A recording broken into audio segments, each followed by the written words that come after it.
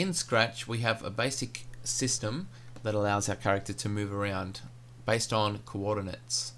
To understand how these coordinates work, Scratch has built in a special background. So if you click on Stage, come up to Backgrounds, and then Import, it'll come up with a whole bunch of preset backgrounds, but the one we want is in the main background folder, and it's called XY Grid. So now that we've changed to that, you can see on the stage how Scratch works. We've got a Y-axis up and down and an X-axis left and right. In the very middle is 0, 0. You'll see just below the stage it's giving me feedback on where the mouse is, so as I move closer to that center it'll get closer to 0, 0.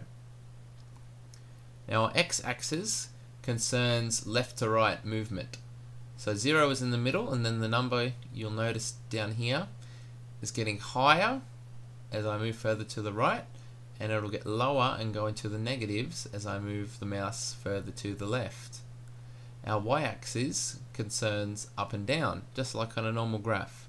So at 0 in the middle, it'll go to the negative numbers down the bottom, and then climb into positive numbers above the center as I get towards the top. One other thing to take note of is when you have a sprite selected, up here in the sprite information it'll tell you where it is currently. So you can see at the moment sprite 1 is at 0, 0, which is exactly in the middle. If I was to move that sprite up into the corner, that's positive X and positive Y, it tells me it's now at 171X, 113Y. Okay, understanding this gives us the basis to work out some basic movement controls, say for a maze game. All of these need to start with a key press. So come to Control, and we'll drag out when space key is pressed, and we'll change that to up arrow. Now we know that the Y value will get higher every time the cat moves up. So at the moment it's 30, when it moves up again, 62. It's getting higher every time I move it up. So with that in mind, we can add some motion.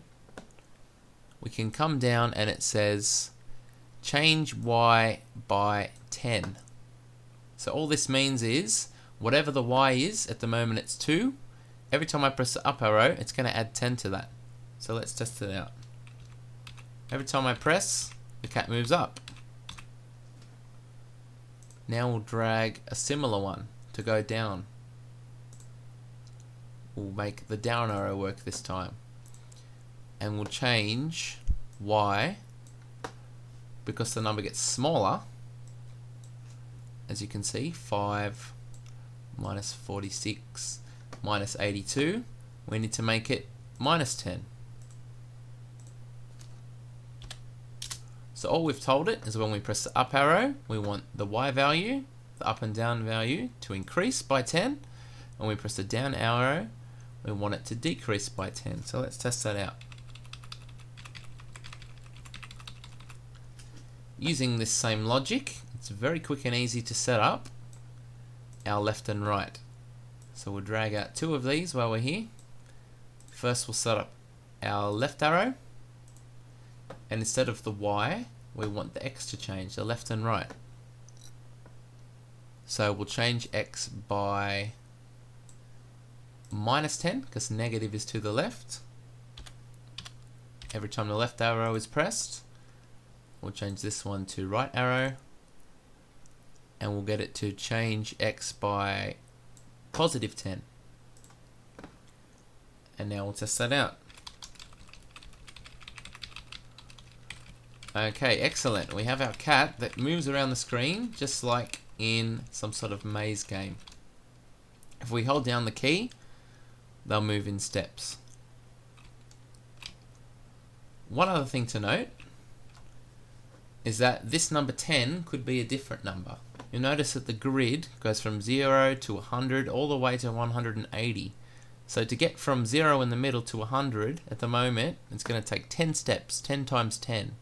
If we change this to a higher number, all it means is the cat will jump more spaces on the grid with each key press. So we'll change all of these to 30,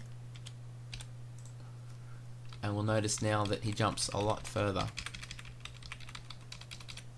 If we change it to a smaller number, we'll just do it for the right direction. It'll move only one spot each time.